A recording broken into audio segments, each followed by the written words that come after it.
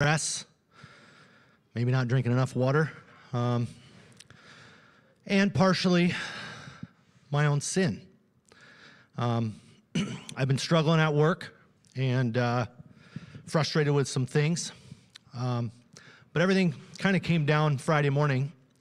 I'm sitting at my table and feeling down, feeling beat up, maybe even feeling sorry for myself. So I started praying, and I started just kind of barfing everything out to God. That's pretty much it. And I'm sitting there, still not really feeling much better. But I decided, hey, I prayed about it. I'm going to go about my day. So before I get up, I look at my phone again, and I find a message that my wife had sent me. And she reminded me of who she saw I was as a husband and a father. So I sat back down and broke down a little bit in some tears, and I was like, wow, I needed to hear that. Thank you, God. I went in and gave her a hug, kissed goodbye, and thanked her. And then I drove down the road, headed to work, feeling better about myself, a little bit, trying to go, all right, I got this. It's Friday. Come on. Then a song comes on the radio that I've heard many times. It's by Lauren Diego. But the words hit me a little harder this morning, and I'm going to read the lyrics to you. It starts off, you are not hidden.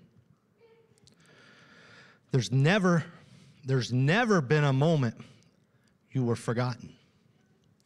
Ooh, it started hitting me right there. Wow, God. There's never been a moment that you've been forgotten. You are not hopeless. Though you have been broken, your innocence stolen, I hear you whisper underneath your breath. I hear your SOS. I will send out an army to find you.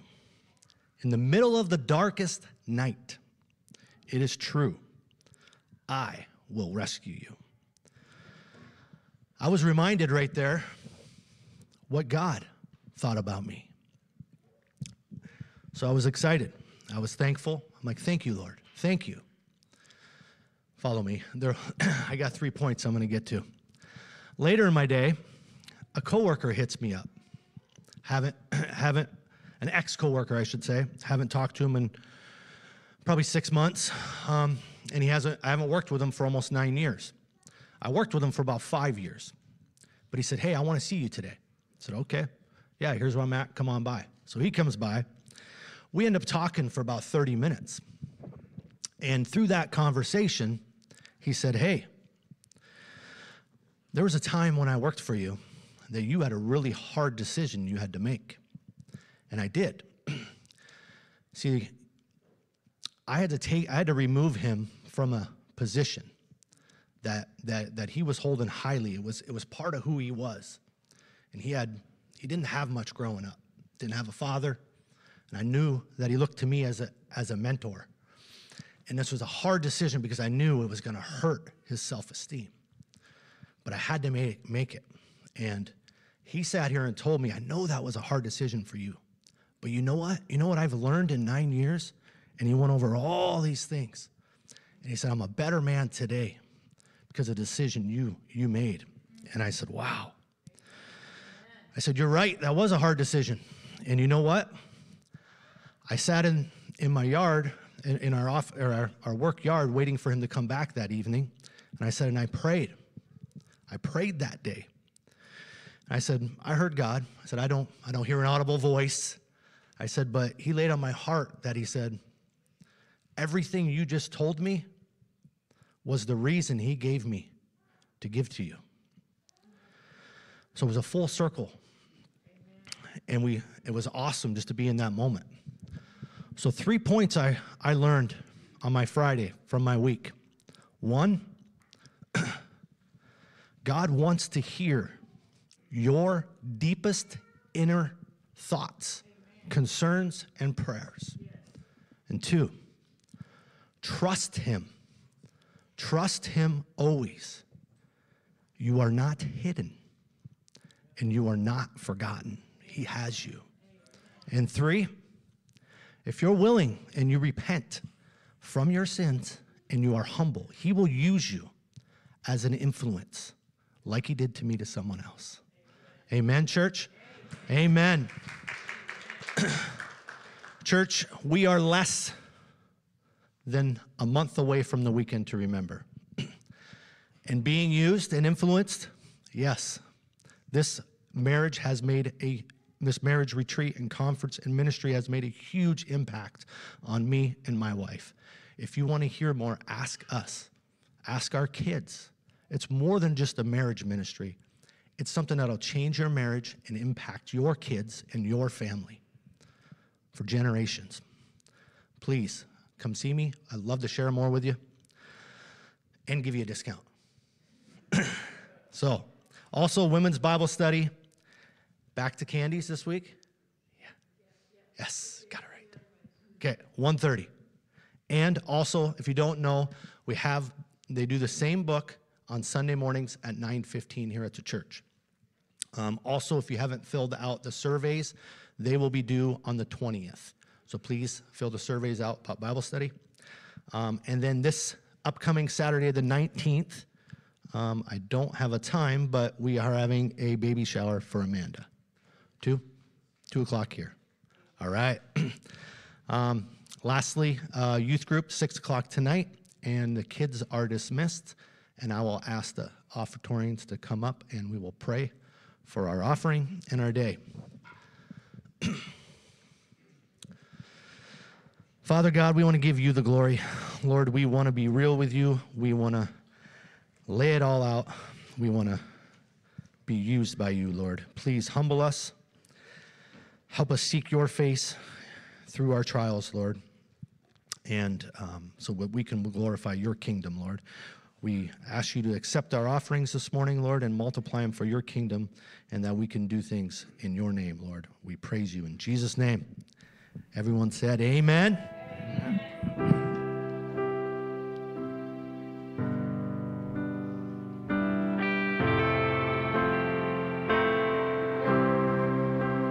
Come, thou fount of every blessing, tune my heart to sing thy grace.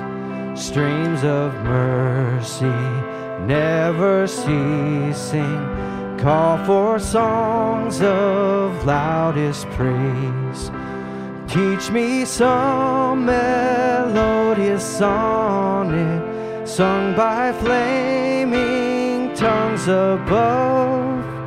Praise the mount I'm fixed upon it, mount of thy redeeming love.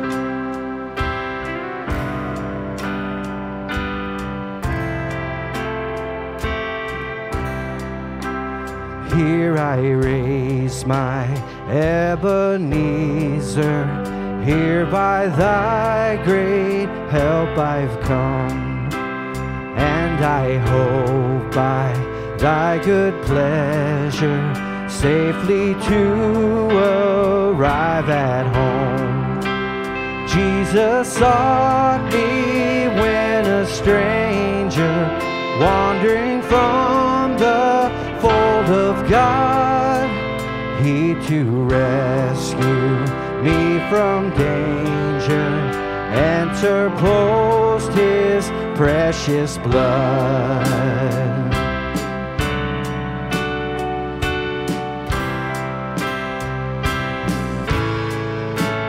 Oh, to grace, how great a debtor daily I'm constrained to be. Let thy goodness like a fetter bind my wandering heart to thee. Prone to wander, Lord, I feel it, prone to leave the God I love. Here's my heart, oh, take and and seal it for thy courts above.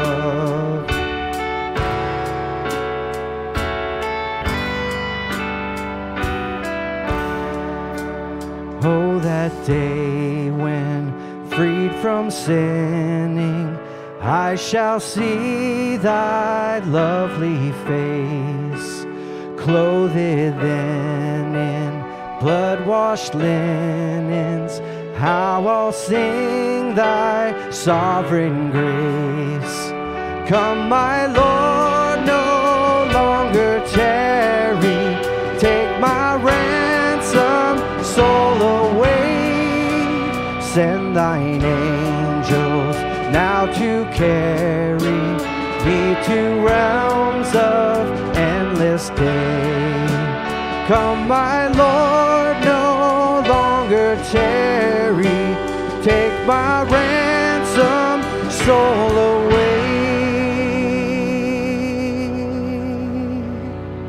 Send thine angels now to carry me to realms of endless day.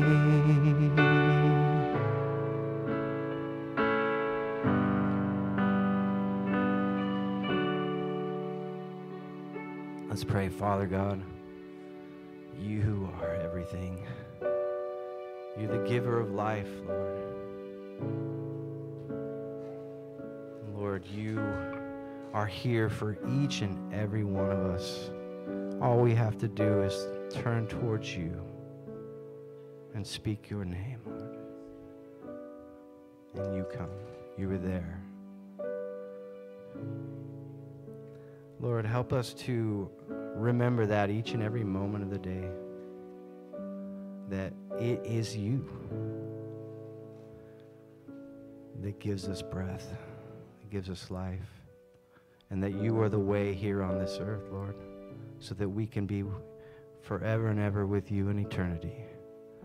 Lord, we cling to that promise and that hope, Lord, and we just thank you so much for being our God and meeting us here every Sunday and every morning we wake up, Lord. And we just thank you again and again. In Jesus' name, amen. And as we lift up our hands, will you meet us here as we call on your name? Will you meet us here? We have come to this place to worship you, God of mercy and grace. It is you we adore. It is you praises are for. Only you the heavens declare. It is you, it is you. Holy, holy is our God Almighty. Holy, holy is His name alone, yeah. Holy, holy is our God Almighty. Holy, holy is His name alone. It is you we adore. It is you, only you. As we lift up our hands, will you meet us here as we call on your name? Will you meet us here? We have come to this place to worship you, God of mercy and grace. It is you we adore. It is you praises are for. Only you the heavens declare. It is you, it is you. Holy, holy is our God Almighty. Holy, holy is His name alone. Yeah. Holy, holy is our God Almighty. Holy, holy is His name alone. As we lift up our hands, as we call on your name, will you visit this place by your mercy and grace?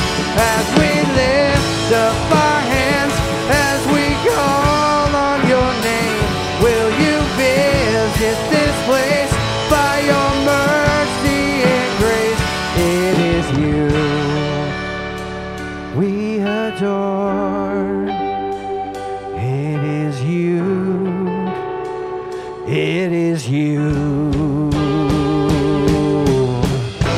Holy, holy is our God Almighty. Holy, holy is His name alone. Yeah. Holy, holy is our God Almighty. Holy, holy is His name alone. Holy, holy is our God Almighty. Holy, holy is His name alone. Yeah. Holy, holy is our God Almighty. Holy, holy is His name alone. It is you we adore. It is you, only you.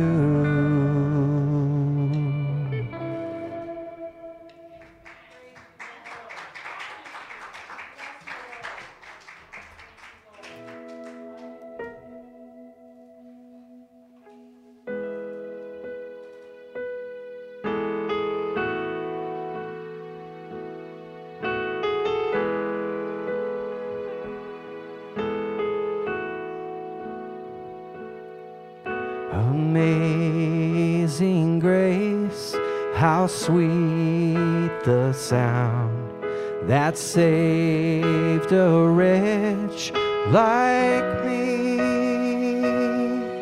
I once was lost, but now I'm found. Was blind, but now I see. 'Twas grace that taught my heart to fear, and grace my fears relieved.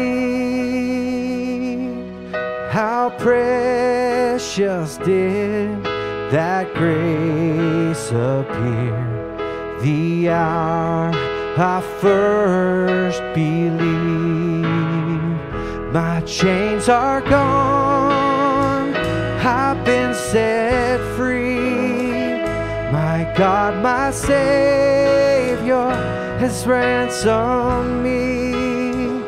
And like a flood, His mercy reigns, unending love, amazing grace.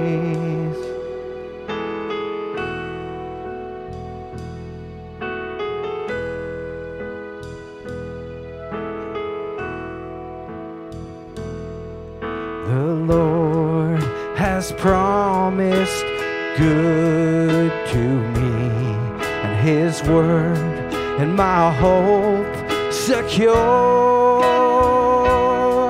and He will my shield and portion be, as long as life endures. My chains are gone, I've been set free. My God, my Savior has ransomed me. And like a flood, His mercy brings unending hand in love, amazing grace. My chains are gone, I've been set free. My God, my Savior, He's ransomed me. And like a flood, His mercy reigns, unending love, amazing grace.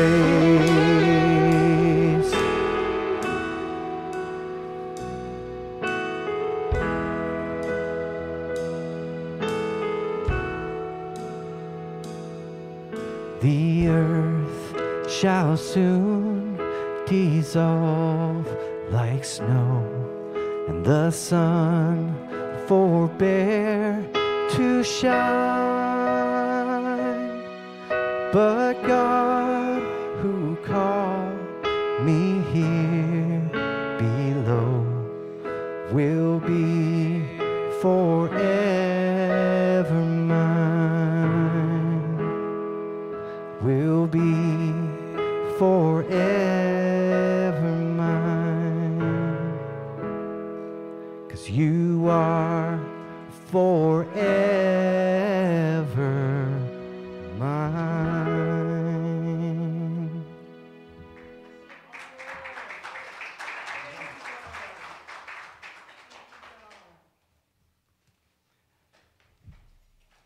Richard, you ready to give us your word? Nope. Deidre. Yes. Thank you. That's all right. I just threw myself in there, but I did ask for permission. Very good. Thank you, Pastor. Oh, man. Where's Steve? Whoo! I don't talk to him during the week. I have no communication with him. But everything you said, if you guys knew, I'll never go to hell because I've suffered hell on earth. It's bad enough. This week was a living hell for me. On my job, I got, you know how they say you got thrown under the bus? I got thrown under the bus, under the ground by a lie at work. Did I handle it like a godly woman? I was cussing at work to my boss, to the owner of the company, and to the people who came to me, and I told them it was a lie. It really quickly, there were big orders that hadn't gone out early in the morning, and so somebody went and said, well, that's because Deidre holds all her large orders to the end of the day. So I confronted her about the lie. They even went on the computer, not to check me out, but to prove to her she was lying. What I did, I held big orders to the end of each cart so I wouldn't lose my rhythm doing the smaller orders. I was very disgusted and discouraged. I couldn't understand how anybody could lie on me, who I had defended ever since she's been there for the things she said and done. And then we had an opportunity on the phone to talk to the man who was shot in the head twice, who was going to testify that Darren had nothing to do with the crime. That man got on that phone. I'm not even going to repeat over the air what he said. Everything I had in me was gone. I lost it all. I was numb. I could not believe he got on there and lied to the attorneys. And everybody said the case was over. Everybody said, that's it, he'll never come out. I said the devil is a liar. Because I know this man. If he committed the crime, I would have stood with him anyway and said 38 years is long enough for you to be in there. But I know in my soul, I know from my spirit, he didn't shoot anybody. I did not know what to do. And then I got a scripture that said this, Psalms 3, the fifth verse. Trust in the Lord with all of your heart, and lean not to your own understanding, but in all your ways acknowledge him, and he will make your crooked path straight.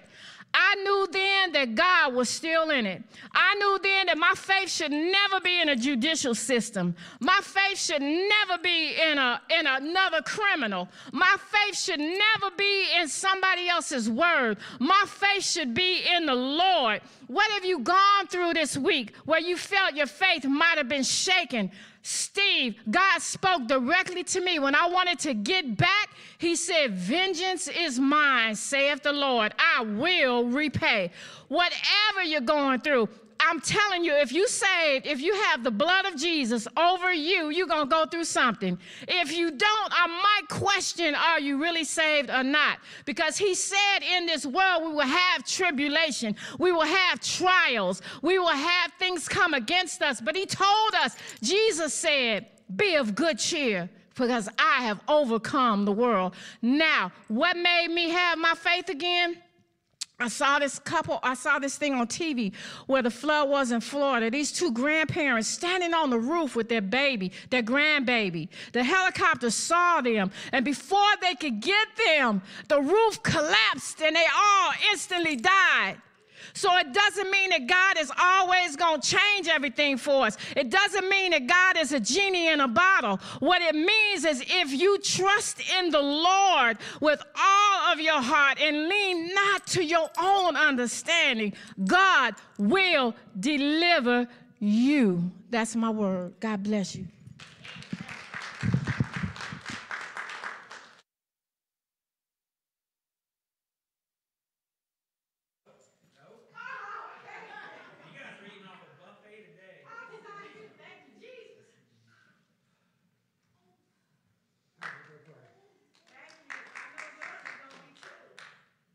You know, I was just, as Brian was playing and all the instruments were going. The microphone, please. The microphone, please. For the recording. I gotta find it first. You know, like I was saying, Brian and the musicians were playing. I felt as if I was sitting at the throne room. And all of you were there with me. And then I turned around and looked at the crowd, and there was a sea of people standing at the throne room, kneeling and worshiping God at the same time. It was just unbelievable. So I'm proud that I'm part of that. Besides, the musicians are very good here. They're anointed by God. The Holy Spirit is working with them. Anyway, I was reading in Colossians, and I started taking notes, as if Colossians needed notes. But this is the true purpose of life of the saints. And faithful in Christ is to the maintenance of a twofold relationship toward God. Believe me, I'm not sure yet how I figured all this out, but these are without. The first is covered by prayer, as it includes adoration, confession, and petition. This life must be salutary, cultivated. A necessary element in such a life is watchfulness. Yet such watchfulness is not to be categorized by anxiety, for it is to be with thanksgiving. Cheerfulness is to mingle with cautiousness toward them that are without. The saint is to walk in wisdom. This again is closely linked with the prayer life. Moreover, the speech of the saint is to be categorized by grace and by salt. That is to be continuous and yet by the qualities which prevent corruption. Amen. So that was my bout with Colossians chapter 4. But God is good when he starts talking and starts sharing with you. Amen. And now I'd like to thank God for Pastor Richard. Amen.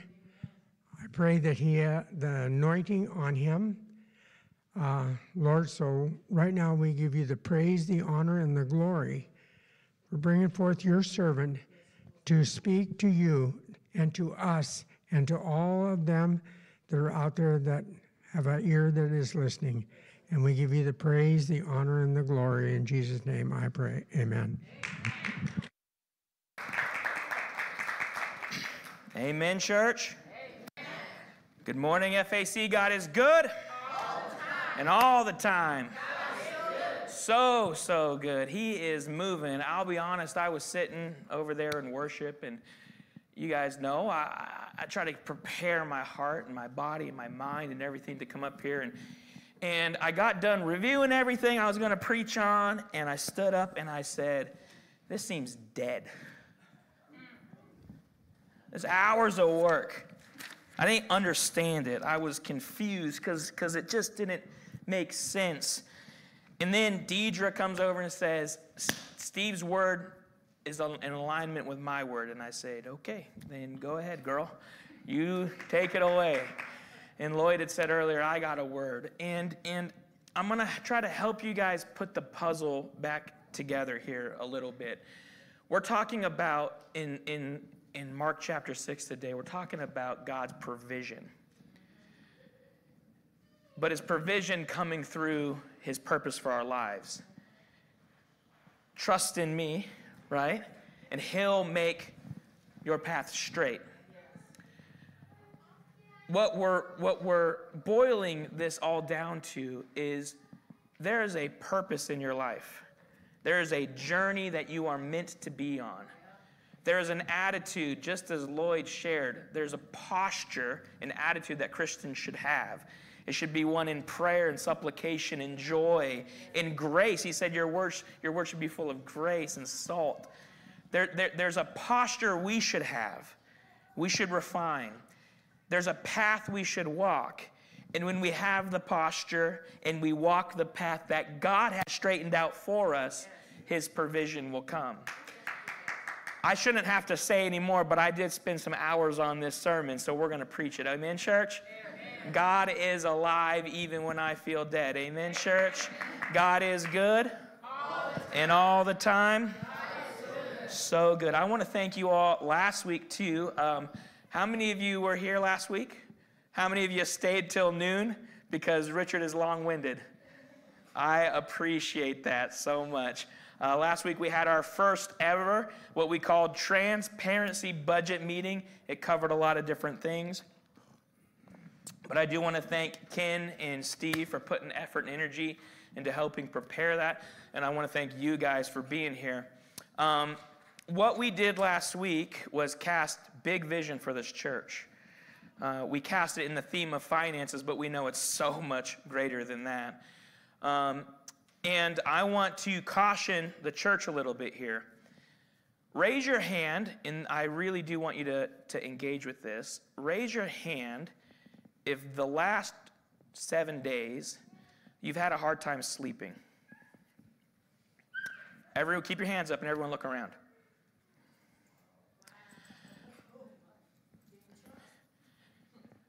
The devil is attacking our church. I'm going to say this with confidence. I've had some leadership meetings through the past week, and the same theme over and over and over again is that I am exhausted. Church, you don't have to let him have any territory in your life. Church, you can stand up, you can go to your house, and you can pray over that building. You can let the devil know that this house is the house of the Lord, because wherever I am, the Holy Spirit is. Wherever the Holy Spirit is, he has authority over that place. Don't get it twisted. Again, God will provide. His provision is real, but we have a posture and an attitude that we must have.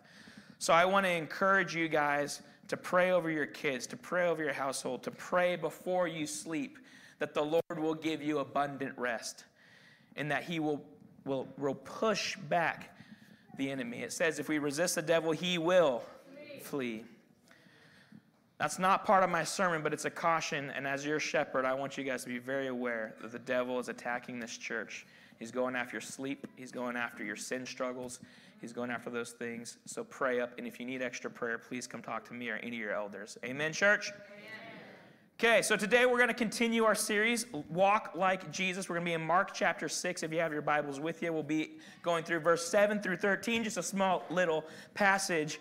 But today's passage, if you haven't already got it, is really giving us assurance that when we align with God's purpose for our life, we can depend on his provision.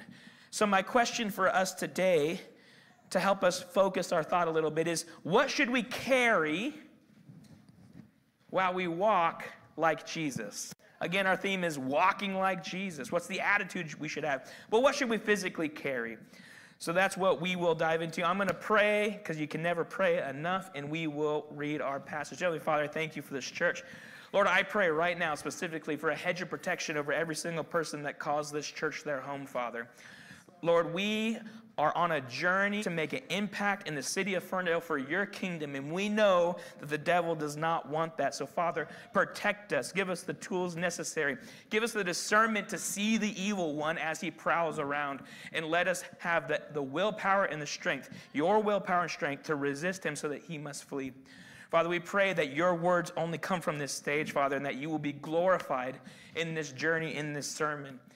Again, we give everything over to you. We humbly fall down at our knees before you because we are ready to receive what you have for us. We pray this in Jesus' name. The church said together, Amen.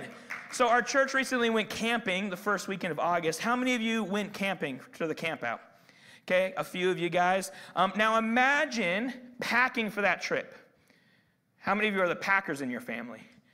How many are the husbands like me that don't do any of the packing and just rely on the superstar wife?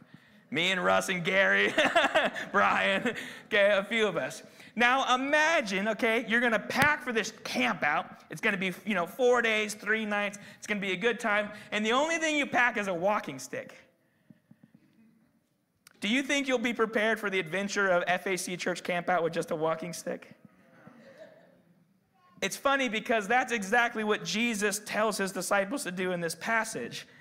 It's pretty much right on. They were sent on a mission to go out away from some stability. Okay, they were sent out, and they were told they have to rely on God for everything.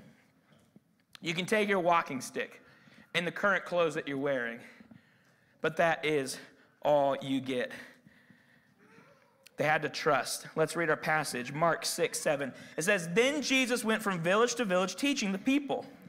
And he called his 12 disciples, his 12 homies, his bros, together, and he began sending them out, not one by one, but 2 by 2, giving them the authority to cast out evil spirits. He told them to take nothing for their journey except a walking stick. No food, no traveler's bag, no money. How many of you guys are the ones like are really bad at packing, and so you just figure, I'm just going to bring the credit card. If I forgot something... Okay, nobody, just me. All right. Okay, no money. You can't even bring that. No credit card, no debit card, nothing. He allowed them to wear sandals, but not to take a change of clothes. Jesus said this, wherever you go, stay in the same house until you leave town. But if any place refuses you, or refuses to welcome you, or listen to you, shake the dust off from your feet as you leave to show that you have abandoned those people to their fate. You refused, so we move on. So the disciples went out telling everyone they met to repent of their sins and turn to God. And they cast out many demons and healed many sick people, and they anointed them with olive oil. So what's happening in the story is that Jesus, he's sending out his 12 disciples to go do the work of the gospel, to proclaim the good news of Jesus. And he does with minimal supplies. And they're able to accomplish great things, profound things, with nothing. They were aligned with God's purpose, and God ensured their provision. So they were sent out. They had to trust that God would provide for them. And this required a lot of faith on their part. What would be your first knee-jerk reaction? Hey, you're going to go to this town a few days away. You're going to have to knock on some doors, some random strangers' doors, and you're going to have to ask them to help provide for your needs. There's a lot of introverts in here that are saying, I would just die. I'll just lay on the side of the road. I'm not doing it, you know? But no, they had to have this faith. They had to step out into this situation of discomfort. They couldn't bring anything. They had to rely on God. You know, sometimes I wish I was required to rely on God more often. What I mean by that is, in America, we're pretty comfortable. So we get a headache and we take some Tylenol. Maybe we lose our job. Well, we just apply for a bunch of other ones, right? We have opportunity and options here. But when you have nothing and God is your only source of reliance, I think it changes, again, our posture. So it's verse 7. He called his 12 disciples together. They began sending them out 2 by 2, giving them authority to cast out evil spirits. He told them to take nothing for the journey except a walking stick, no food, no traveler's bag, no money. He allowed them to wear sandals, but not to take a change of clothes. This is the biblical theme of relying on God. And it's a biblical thing because it's not just isolated to this one passage. I want you guys to know, as Christians, it is part of your DNA that you need to rely on God for pretty much everything. Not just your material needs, but your emotional needs, your mental needs, right? Your spiritual needs. A lot of times we think of provision as just the physical. We'll get to it a little bit later in the message, but it's so much more than that. Reliance on our Father. Matthew 6:25 says this, "Therefore I tell you, do not worry about your life, what you will eat, drink, or about your body, or what you will wear." Don't worry about it. How many are worry warts? I want to worry about it, right? Is not life more than food and the body more than clothes? There's more going on here than just the physical. Look at the birds of the air. They do not sow or reap or store away in barns, and yet your heavenly Father feeds them. Are you not much more valuable than they, Steve? You are seen. If the birds are seen, by golly, the creature that is made in the likeness and image of God is also seen. Amen, church? Can any one of you, by worrying, add a single hour to your life? No, science has proven quite the opposite. Anxiety and worry take away from your life. And why do you worry about clothes? See the flowers of the field. They do not labor or spin. Yet I tell you that not even Solomon, in all of his splendor, very wealthy man, was dressed like one of these. If that is how God clothes the grass of the field, which is here today and tomorrow thrown in the fire, will he not much more clothe you, you of little faith? So do not worry, saying, what shall we eat, or what shall we drink, or what shall we wear? For the pagans run after all these things, and your heavenly Father knows that you need them. But instead seek first his kingdom and his righteousness, and all of these things will be given to you as well. Therefore, do not worry about tomorrow, for tomorrow will worry about itself. Each day has enough trouble of its own. This is a biblical theme. Reliance and dependence on God. Not chasing after these things, but instead chasing after the kingdom and knowing that the provision comes. Again, Deidre's word, he will make our path straight. There's a direction for our lives. And when we fall in line with that direction and we just relentlessly pursue what God has purposed for our life, the provision comes. He is a loving Father who knows what your needs are. It doesn't say he's going to supply the Ferrari. He can, but it doesn't say that's your need. He takes care of your needs. Philippians 4:19, and my God will supply every need of yours according to his riches in glory in Christ Jesus. It's this path. God has provision for us. And when we understand that, we can rely on him and he is faithful to follow through, it allows us to take these steps. Imagine walking a beam or a tightrope. That is the path that God has laid out for you. And you're sitting there and you're walking. How much easier is it to walk when you know that the beam is only 1 inch off the ground? That's what it's like to have faith in God's provision. I know I'm not perfect. God sees me as perfect because of the work of Jesus Christ. But I'm still being made perfect. I'm still getting, worked on. And you know what? I might walk this beam fixed on him, and I might stumble, but God provides, and he helps correct me. I want to share a cool testimony that's part of our history here of Ferndale Alliance Church. 1988, John and Diane Muchler were going to Northwood Alliance Church in Blaine, and they were called to plant a church in Ferndale. So they went, they took a leap of faith. They felt purposed and called. They planted Ferndale Alliance Church, the church that you guys are in attendance, and they met at the Seventh-day Adventist Church down the road there. And after a little bit of time, the individuals that own this church, Bakerview Baptist, they had realized that they were part of a dying congregation. They were aging out. It's a sad reality of a lot of churches, something we're trying to really hard to avoid here, right? We want to keep going after the youth, keep going after the youth. We're handing the baton off. We're not hoarding it, right? They realized this. Bakerview Baptist realized they were aging out, so they wanted to find a young pastor, and they wanted to give him the keys to this church. So in the early 90s, John and Diane received this church for Ferndale Alliance Church, for our body, free of charge, with no debt.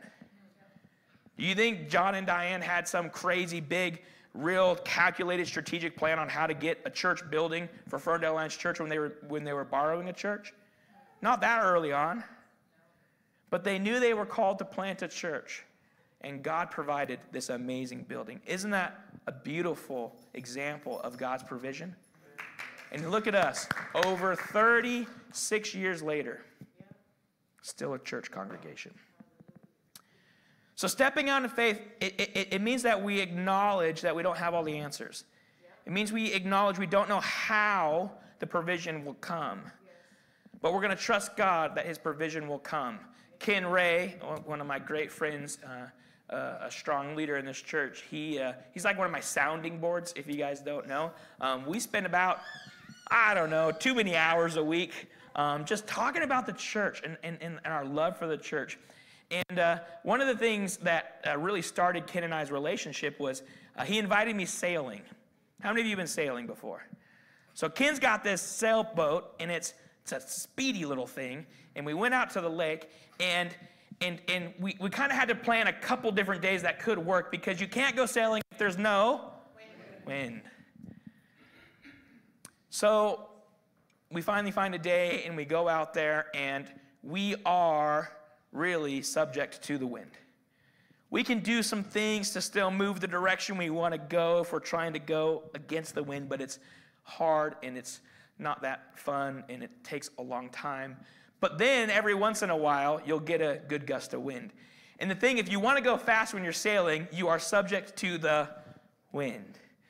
And sure enough, Ken gets us queued up in this space where we can get a good chunk of wind, and I had never been sailing before.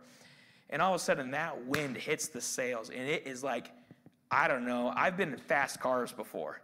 And you know that feeling you get? It's like, oh, it was like that, but on a boat. So you're kind of scared because you might tip and die, but whatever. And so it just takes you off, and it's just a blast, and you're like, this is amazing. But again, we could only go the direction that the wind was willing to let us go. God has a purpose for you. His purpose will only let you go a certain direction. That's where the provision is. That's where the wind is. The wind is the provision for the sailboat. God has provision in that wind, but it's only if you're going the direction that he wants you to go. Does that make sense, church? God's provision is a beautiful thing, but if you are in direct disobedience to God, don't count on it. Next little section there in verses 7 and 9, this is a really important part. Jesus sent his disciples out solo. No, you're listening. He sent them out how? He sent his disciples out 2 by 2. Church, I cannot stress this enough. Stop trying to do ministry. Stop trying to walk with Jesus. Stop trying to evangelize your family alone. That's not God's plan. It's not his purpose. Church, we are one body together. Together. When it comes to actually reaching your family, if your family is full of sinners, and you don't have another brother or sister in your family that can help minister to them, invite a friend to family dinner. It's not that weird. Have your friend come. Let their action and attitude share the love of Christ towards them. If you're like me, or Ellie and Lake, sorry, I'm going to embarrass you guys a little bit, they play recreational softball with me. We have lots of fun out there. When you're out there and you're doing a recreational sport, or you have some hobby that you're doing, great. If you're the only Christian out there, then invite another one to sit on the bleachers and pray for everyone that's playing the game. Find a strategy that allows you to partner with someone so you're both focused on the same mission of evangelizing these people that are lost, that are destined for hell, so that God's kingdom can grow. Partner with it 2 by 2. Look at Jesus. He walked with 12. And then he sent his disciples out 2 by 2. Church, if it was good enough for Jesus, then it's great for us, right? Can we agree? Stop trying to do it alone. If you're the only Christian in your work, bam! So find somebody, partner. Find somebody. Brian McIntosh and I worked for a company, and we were just a couple Christians, and we ended up getting a group, and we would pray together every Wednesday at work, and then we'd walk around the building, and we would pray over it. By the time we both left there, it was like 5 of us that would get together and pray for our church, for our company. And I've told you guys this, I've seen more people come to Christ in a machine shop than I have inside of a church, because that's God's strategy. The church is for equipping the saints to get recharged to go out, right? So that we can do it. But stop doing it alone. Amen, church? We get confirmation on this in the other Gospels account too. So he sent his disciples out 2 by 2. In Acts 2, we see another example in 44 and 45, where every Christian, it was the early church. So this is a season where really momentum was needed. And so what the church did at that time is they shared everything together. People were selling property and giving it in. They were eating meals together, breakfast, lunch, and dinner. They were thriving together. Paul talks in Philippians chapter 4 too about how the church supported his ministry needs. Paul, yeah, he was a tent maker. He financially supported himself in certain ways, but in a lot of other ways, it was the churches that were supporting his ministry. Paul did not go out on mission alone. He always took others with him. So again, the themes that we're looking at here is God's provision. It's there when we're in purpose, okay?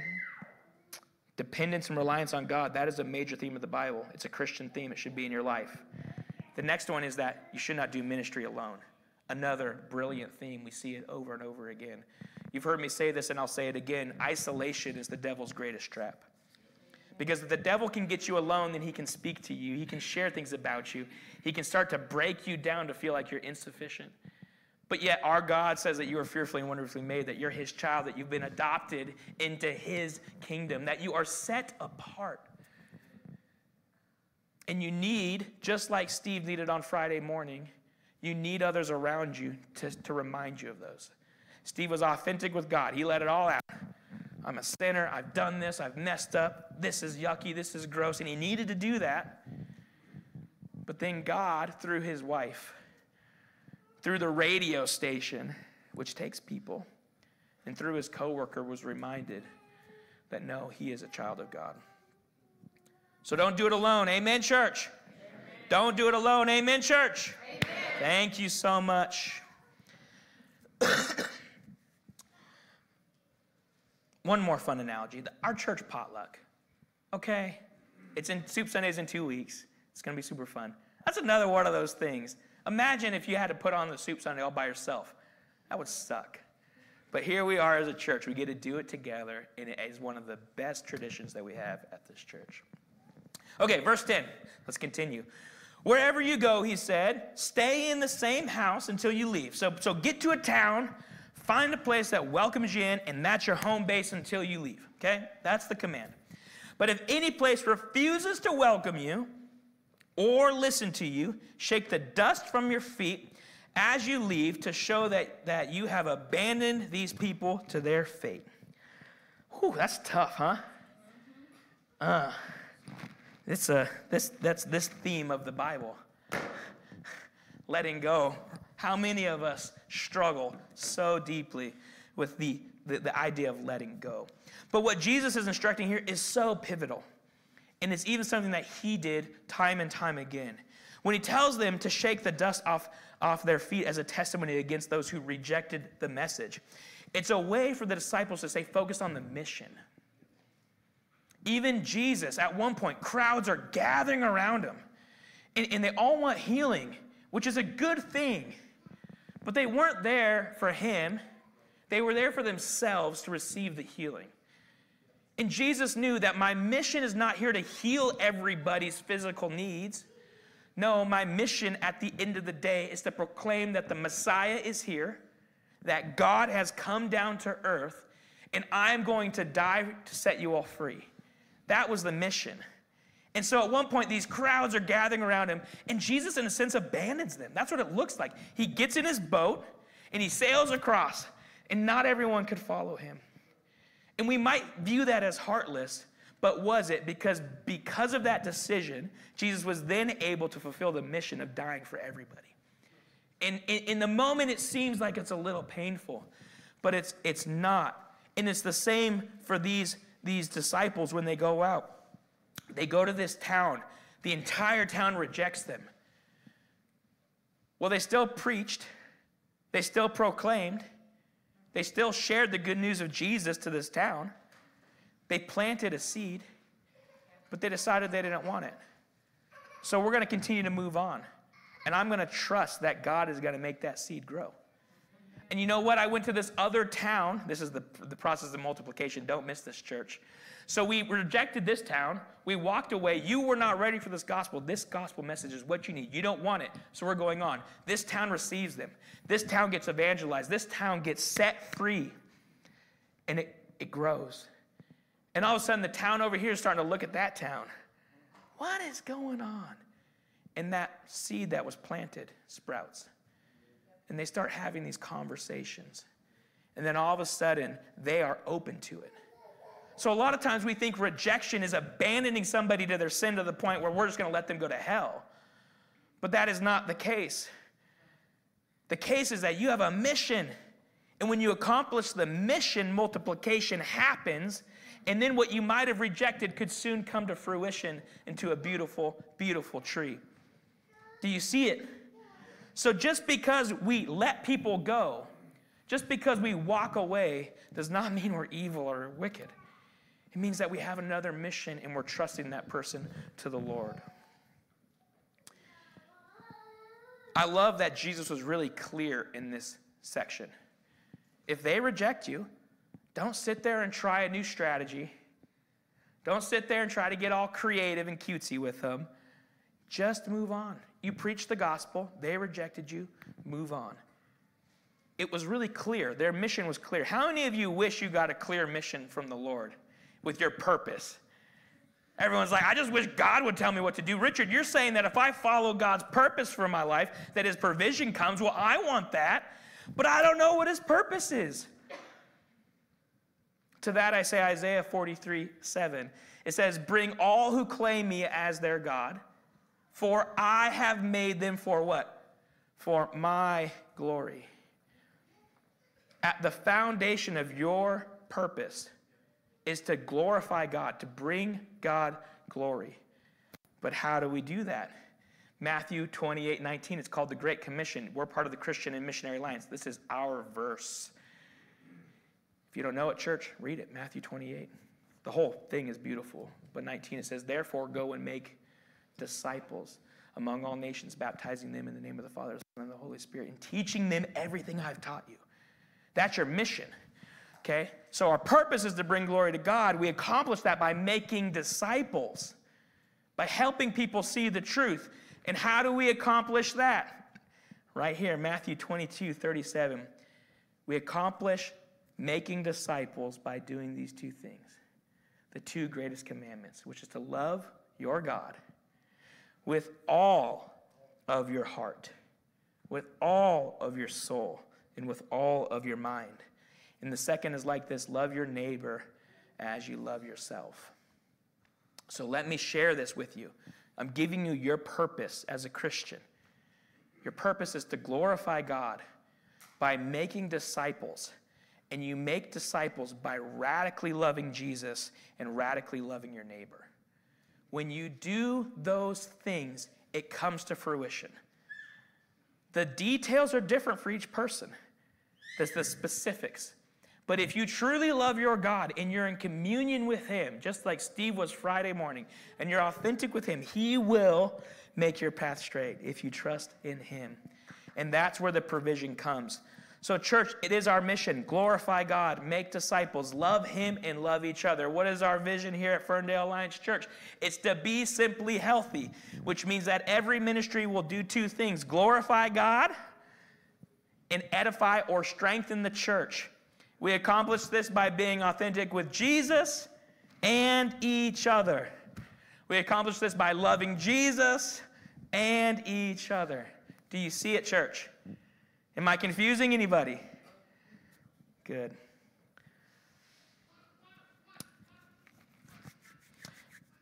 So, pursue him, even in the face of rejection. Don't be afraid to let things go and move past so that you can accomplish the greater mission. For all my video game nerds in here, which I know is a limited group, there was a game created called Elden Ring. In this game, it is meant to be very difficult. You start the game, and you come out of this little tomb, and you got swords, and you fight stuff, okay? So you come out of this little area, and you walk into this huge open world, and it's beautiful. The technology these days is crazy. And you take your first step out onto this balcony, and there's what's called a tree sentinel in front of you. Tree sentinel, okay? It's an armored up dude on a horse. And so natural intuition for a video gamer is that's a bad guy, I'm going to go fight him. If you've played the game, you will realize that if your first action is to go and fight this thing, you will be met with imminent death. You will die pretty much instantly. The thing is actually designed to kind of be a little bit of a tease that this game you're embarking on is very hard. The purpose of this creature is to actually not engage it. It's to face it, get rejected, shake off the dust, and move on so that you can progress in the game and come back later. That is what is happening here when Jesus says, kick off the dust. You will face things. You will probably get smacked around a little bit. Shake it off and move on. It is hard, church. There's a young man, I considered him a brother. Young man who I held on to, and I held on to, and I held on to, and I got hurt, and I got hurt, and I got hurt. And I had to let go. I still have no clue where this man is. I don't know if he's dead. He could have ended up in a ditch somewhere. I have no clue. But I had to let him go because of how much effort and energy I was putting into this man's life. I was not able to accomplish the mission that God had. And I had to tell him, I can no longer support you.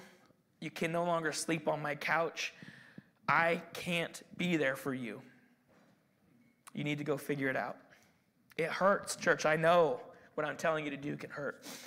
But I promise that we just need to trust God. I promise if we trust God, he will provide. So Jesus gives the instructions to shake off the dust. Paul says this in Acts 18. It says he shakes off his garment after he was opposed, kind of showing that similar thing. Sometimes we do just got to let it go. Okay, last section of scripture, and we'll conclude. Verse 12, it says, so the disciples went out telling everyone that they met to repent of their sins and turn to God. And they cast out many demons and healed many sick people, anointing them with olive oil. So Jesus, when he sent them out, he gave them authority and power. Profound authority and power, actually, to cast out demons and heal the sick. It wasn't just about them going out and preaching the gospel, but it was also about demonstrating God's power.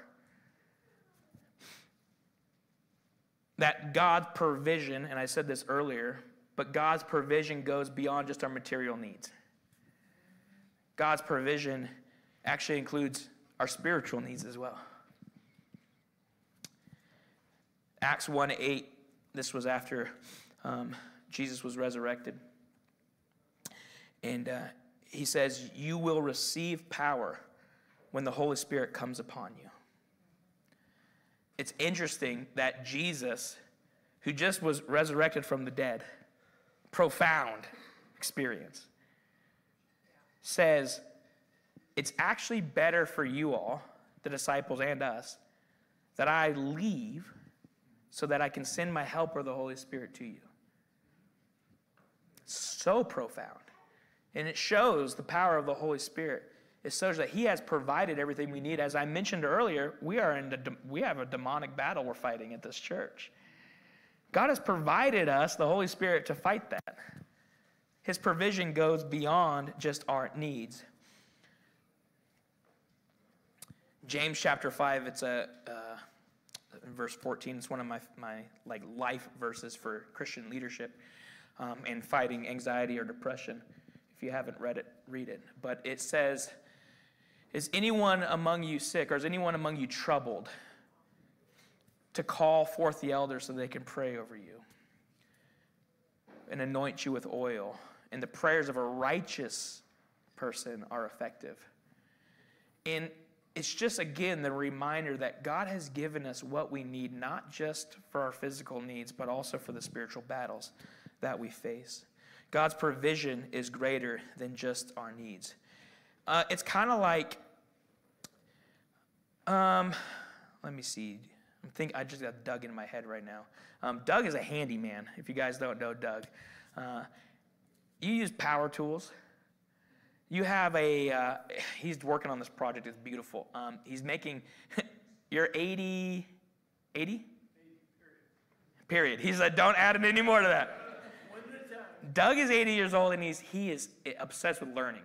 So what would any normal 80-year-old do but try to learn how to make stained glass, which is a trade that people spend decades on to master. So Doug is making stained glass windows, and he's got this first one done, and it's beautiful. In order to make some of these sharper angles, he has to have it's like this diamond cutting table. I don't know what else to call it, okay? You guys are tracking here. He cuts glass. It's real fancy, and he has this diamond abrasive thing. Now, if he didn't have it plugged in, he would have to take his glass and actuate it, right, in order to cut the glass. It wouldn't work. The tool still works, kinda, but not the way it's meant. It's not until he plugs it into a source of electricity that it spins, right, and then he's able to do the work. That's how God's provision spiritually works. Like we can have some practical tools, and we might be able to get through our lives, but we will make no impact unless we're plugged in to the source. That is the Holy Spirit. He is the source of our power. It is no longer I that live, but Christ that lives within me, and his provision carries me through. So let's recap here.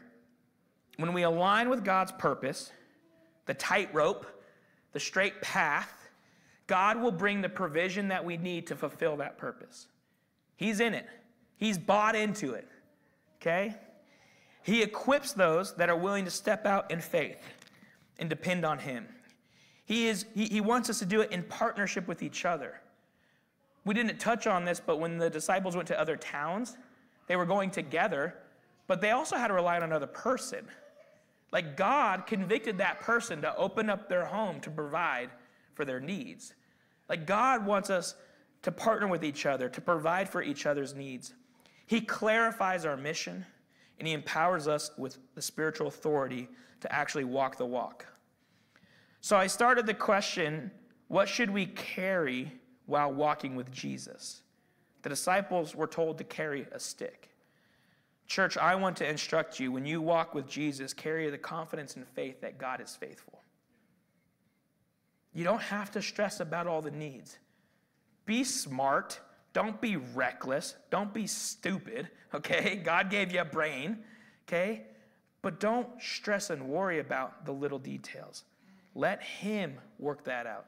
You walk the path that you are called to walk. Glorify God. Make disciples. Love him with everything you've got, and love each other as you love yourself.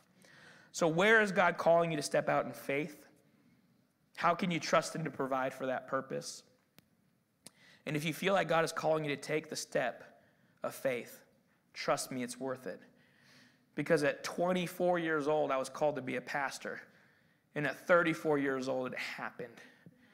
It was a 10-year journey for me. It takes time, but I feel so blessed to be where I am. It's worth the journey. Amen, church? Worship team, you can start coming back up, and we will pray and conclude with one of my favorite songs that we sing here. So, dear Heavenly Father, I thank you for all that you provide, Father. I thank you that you are a good and loving God, Father. I thank you just for the freedom that we have in you. I do want to continue to pray against the devil and all that he's trying to mingle with, Father. We resist him, and he will have to flee. Father, I pray that this church will continue to be a church that seeps out into the community, that starts to knock on our neighbors' doors, that just like the disciples goes from house to house, letting them know the gospel. And if they reject us, that's fine. We keep moving because we have a greater purpose, Father. We know it's October, but I still want to keep praying for 125 by 2025, Father. I want to pray that this body becomes so full of life and so full of bodies that people start to recognize that God is moving in this church and that you draw them in, Father, with your aroma, not ours, but with yours, and that we can start being a church that helps break the shackles of sin in this community. Again, we thank you for what you're doing. We pray this in Jesus' name. The church said together, amen.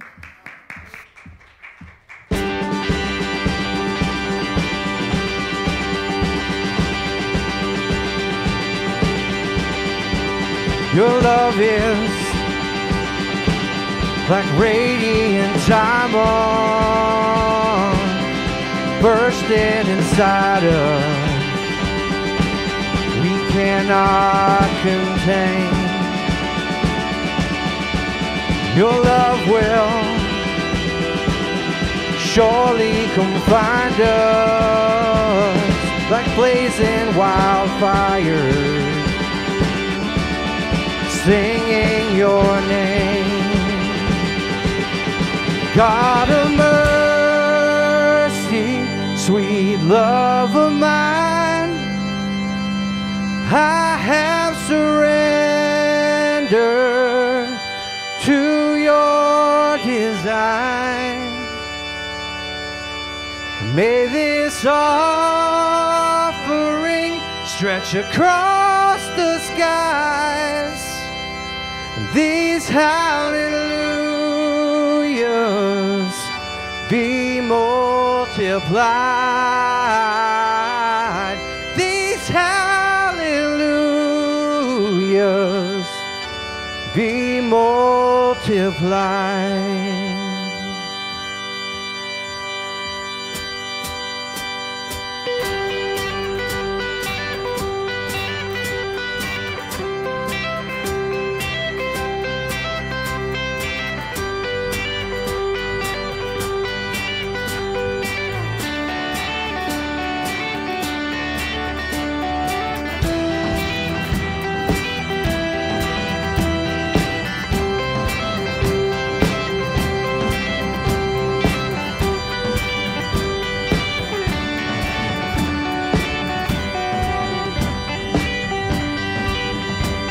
Your love is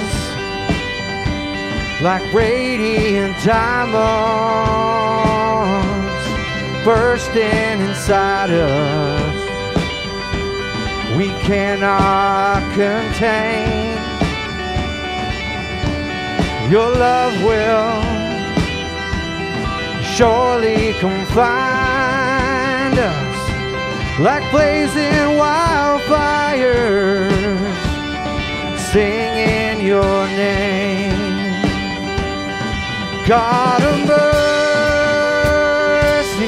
sweet love of mine, I have surrendered to your design. May this offering stretch across the skies. These hallelujahs be multiplied.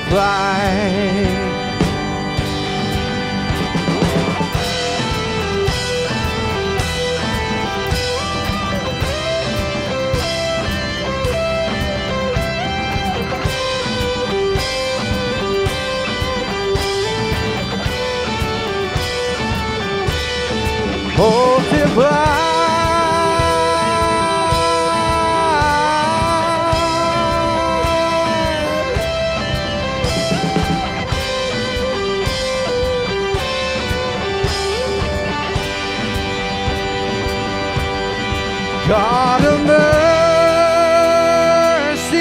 sweet love of mine, I have surrendered to your design. May this offering stretch across the skies. These hallelujahs be multiplied. These hallelujahs be multiplied.